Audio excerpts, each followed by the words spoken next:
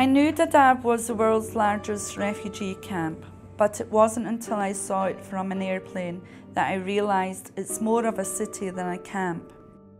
80% of the new arrivals are children and women fleeing the famine zone across the Somalia border.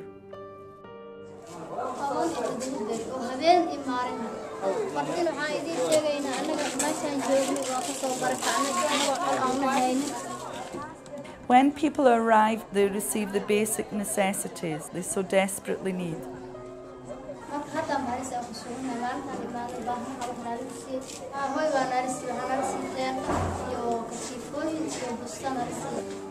Despite an endless influx of new people, the registration and distribution of goods is completely calm and orderly. It's a testament not only to the experience of the CARE staff, but also the dignity of the refugees.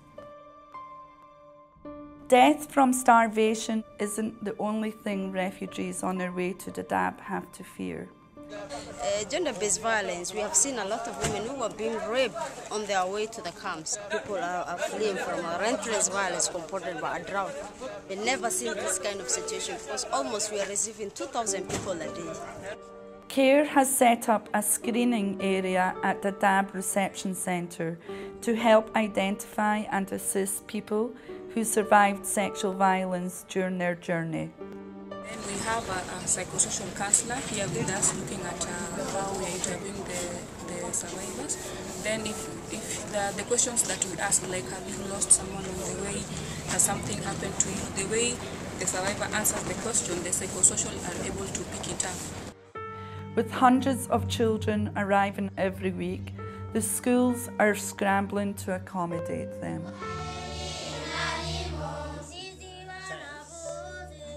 How are you coping with this? Very difficult because some of them learn outside even. Yeah. In the sun, yeah.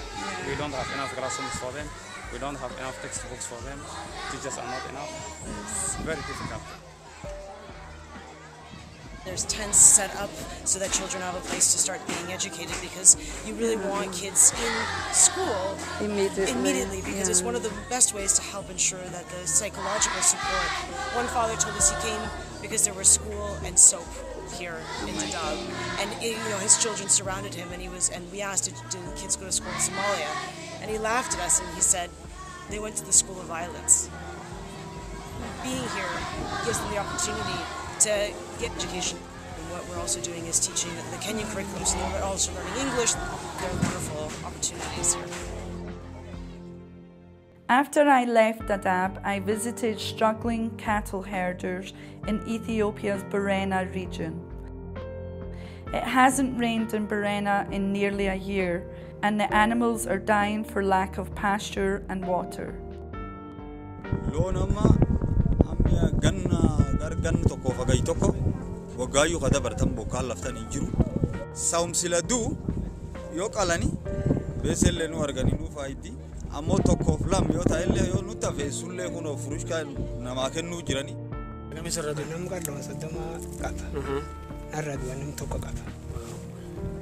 CARE designed different projects and intervened in this area, and one of the projects is a nutrition intervention, and that nutrition intervention is entirely dealing about the nutritional problem of children, and this one is for animal feed and animal destocking. After the investigation of the livestock, it will be slaughtered, and if the animal is approved for the consumption of a human being, it will be distributed, and we will provide him payment of 800 Ethiopian birr. CARE is building and maintaining watering points in the worst affected areas. The situation in the Horn is dire, but there's real hope. CARE is already providing 1 million people with aid and is ready to expand these life-saving operations.